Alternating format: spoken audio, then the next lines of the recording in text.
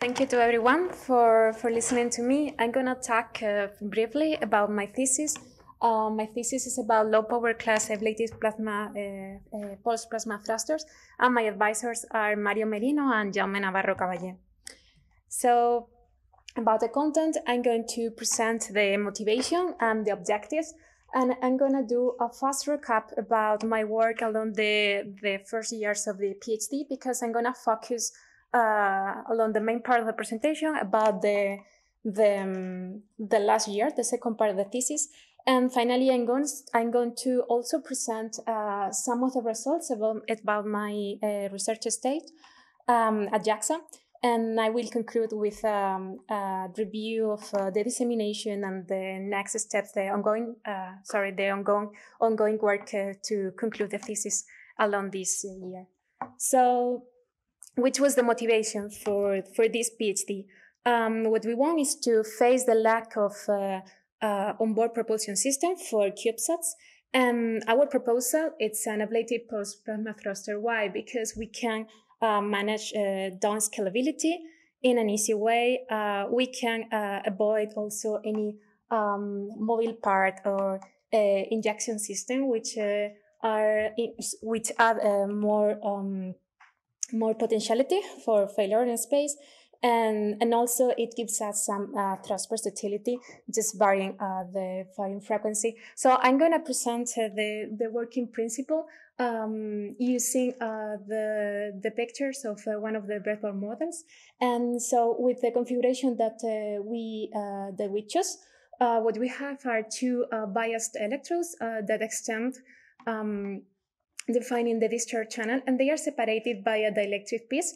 This is the propellant, and they are connected to an energy storage unit. So at the proper electric field condition, what we can is to trigger the Coulomb's impedance of the surface of the propellant, and we trigger the flashover along it.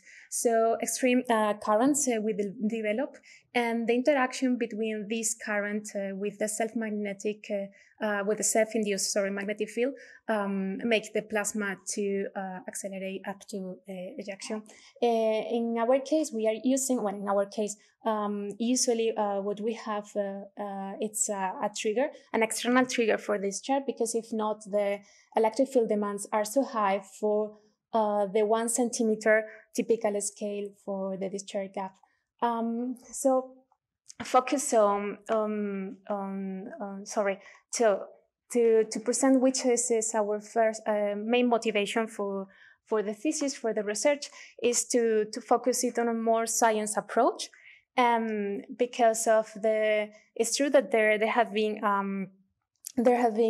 several investigations along pulse plasma thrusters, but there is still not well elucidated the physics behind the ionization and the acceleration.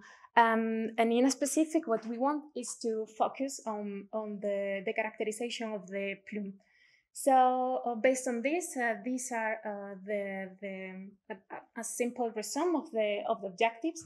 And during the first part of the PhD, we were designing our thruster. We were developing it, and for design we were basing it on numerical models and also on scaling laws of existing PPTs that work in this regime. And also we were characterizing the discharge. In this case, what you can see on the right is the discharge, is the electrical discharge between the electrodes. This is the anode voltage with and this is the anode voltage. Represented over time, and what we can see here, it's like a parameterization on two of the main operational parameters that are the electrode voltage of the electrodes, and also the keeping constant that electrode voltage, how the change on the capacitance, which is also translating an increase of the energy available for discharge, affects it. So what we can see is that to increase the electrode voltage just translates on an increase of the amplitude of the discharge. But in the case of increasing the capacitance, there is it doesn't translate into a change on the discharge when we work under 10 joules, but over it I cannot see. Okay, over it this one that does not fit with the other to energies of above that value, we have different behavior that also translates into the plasma that as we will see later. So here we have the reconstruction of the discharge from the plasma seed that is provided by the trigger system to the evolution of the plasma. This is saturated, but on the top we can see more clear the evolution, also other phenomena that we identified as hot points, or also the canting, the inclination towards the anode. And here we can see different patterns that suggest that there are different regimes as a function of the aspect ratio between the electrodes. So I'm going to focus the rest of the presentation on the plume, and this involves a step ahead with respect to the current state of the art of these researchers. So what we have here.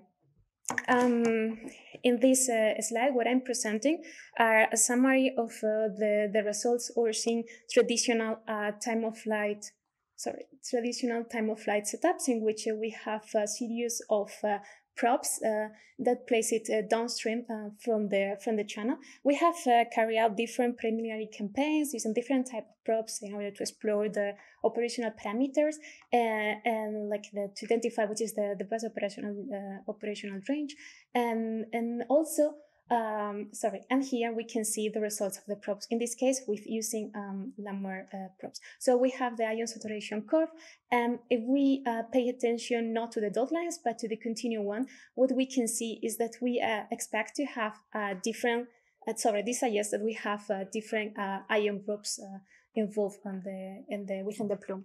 So what we did with this setup is to have a first estimate of the ion speed and also a first estimate about the divergence. What happens? That any of these visually identified peaks are made of the contribution of different ion groups. This translating in time errors that just allows us to provide an average speed, but not something so accurate. And this is problematic when we want to do parameterizations under 20 joules. This the range in which we usually focus because it's difficult to identify trends. And also, if we pay attention to our first estimate about the divergence, firstly, we are not considering that the change in the current is also due to the thermal spread. So what it's that we feel that we need? We needed an expansion model for the plume, and this is what triggers our next months of research. Here, this is the formula that we are basically using, and what we can see here. Well, what we are working with.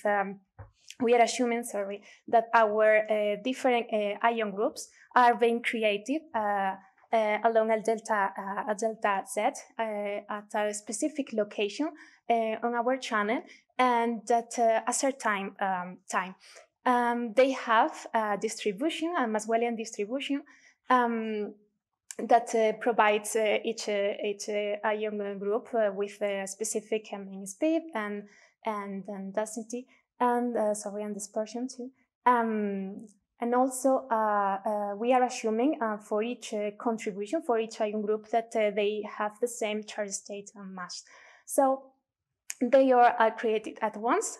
Each ion group is created at once, And what we assume is once they were ejected, we don't have any other source of acceleration, and actually they just expand through by thermal spread. And we did a model I will explain later about the cross expansion. So with this, we can with this formulation, we saw that in general we can always represent our measurements with three ion groups. And for the nominal case, they raised on 50 kilometers per second for the first one and 30 kilometers per second for the second one, which agrees with the reported data in the literature using another methods. Sorry. Okay. And what we did after that? Well, we did a parameterization, as I was mentioning at the beginning, and we did it modifying two factors that are the anode voltage and the capacitance. What we saw is that in general, an increment of this charge energy, just either modifying the voltage or modifying the capacitance, translating more complex curves. This means that we can identify different, more numerous peaks. The higher is the energy, and it is fulfilled. And all of them fulfill what I said, that we can, in general, explain all of them with three ion groups. So, sorry, I didn't explain this. This is the parameterization we did. This is our nominal case with 1 kilovolt and 6 microfarads, and we did just to explore the energy under and above that. So also another thing that we Scherezade, you have already consumed your 10 minutes, okay. So you need to speed up. Okay. So we saw that the current scalars linearly with the energy. So in this presentation, what we can see is that the approximation for the divergence model for the cross expansion provides so much moderate results that makes us to be aesthetical about it, and that motivates us to take real measurements along the cross directions. And what we identify with some preliminary results is that we don't have a uniform distribution or uniform decays from the axial axis toward with the radial distance, and that we can have, as this shows, bimode distribution, and also that at least we have more than 20 degrees of diverging, which is larger than the previous estimates. So this is a result that I did of JAXA. I don't have time, but what one of the main work I was doing is to characterize the operation of the mutant grided ion thruster with alternative propellants, and also the cathode. I was doing this with the Hayabusa thruster and the Destiny Plus. I'm sorry. Okay, Destiny Plus, that basically is a modification of the initial design for improving the performance. And also we have this is under review, but we have managed to do a publication about the research, about the internship, about this activity of the internship, because it was doing other secondary tasks. And and about the final next steps, I'm focusing on the validation of the probe grid systems. We have to modify the model in order to define properly the divergence of the plume, and to do the parameterization about the aspect ratio. And thesis writing about the projects. This has been framed by the Martin Lara project, and there has been also students developing a concept for a torsional valence for impulsive thrusters, the PPT. And this is my list of conference, but I'm going to focus on the ongoing publications. So there is as I said, the under review publication about the internship in AXA Astronautica, and we are working on 2 publications about the exhaust reconstruction. The first one based on the actual measurements, and the second for the cross section profile of them with time resolved curves. And just all. And thank you.